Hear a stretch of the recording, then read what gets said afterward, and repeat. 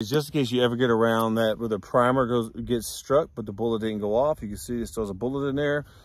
You can see there's nothing in this hammer. You get you a little hammer like this. It comes with these different size collars. Find you a collar that basically fits your bullet, that where they come together. Slide it in here. Take this little deal, screw it back on. You wanna do the honors?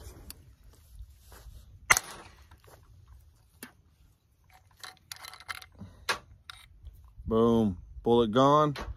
Look at this, all you have left is gunpowder And the projectile. and lead, I guess. Gunpowder and lead. So that's it, guys. That is how you get rid of those bullets safely, and so that you know they're not going to accidentally go off. So there you go. Love y'all. See you next time.